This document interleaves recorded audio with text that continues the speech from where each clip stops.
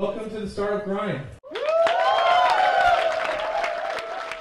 There's this sense sometimes of, gosh, if this guy would just, you know, kind of king me, I'd be there. But even for you, I mean, you're hustling, you know, you're trying to get deals, and do you see founders doing similar things that catch your eye, where, you know, they'll go out and do something or target something at you that's highly produced, or they put a lot of time and energy into that makes a difference? Yeah, I think that I've seen a couple strategies that work really well. In fact, a couple people used it here tonight, where they come up to you and it's not just like, hey, I have this site and here's my business card. It's more like, here's my demo, check this out. Here's my game, play with it. Here's my product. And it's like, yeah, you know, that's cool, because then I can really check it out. Because you can imagine that a lot of these investors, you get, I mean, just a lot of crap. It's just true. There's a lot of people out there creating stuff. Some people have great, awesome stuff, and there's some people that just don't, it's their first time, and there's a lot of garbage.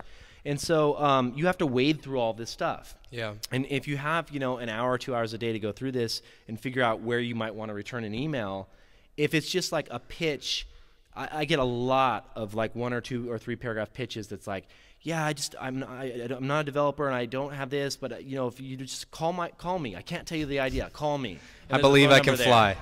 I believe I can like, touch this guy. You got to have something, you know, like go out, find if you're not a coder, that's fine. I wasn't either. And you got to find like a technical co-founder and like get a prototype made. If you're really that passionate about it and you really want to win, you'll go to that level, right? You'll create a demo. Sure. And so if there's a link that isn't like an IP address that I think I'm going to get a virus from, like, you know, I'll check out the demo. If there's a video, that's awesome too. I'll check out the video, and it's like, that's a great way to get in front of these people, because I think that, you know, if you see like a little YouTube video or a Vimeo video or whatever, 9 times out of 10 the investor will click through and just watch a 1-minute pitch of something, you know? Yeah.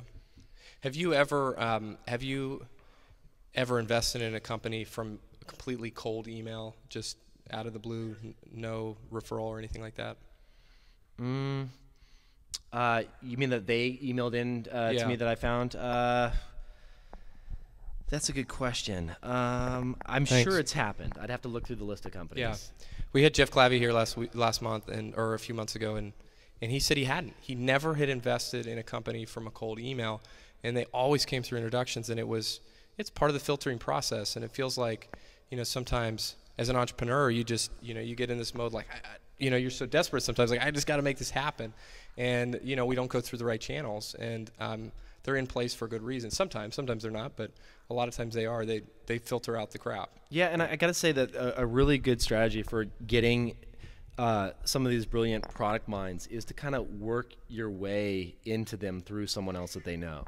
You know, I've gotten I've passed on a lot of recommendations to people that a lot of people wouldn't have access to. You know, like you're not going to be able to track down Jack Dorsey. He's too busy running around doing 1,000 different things, right?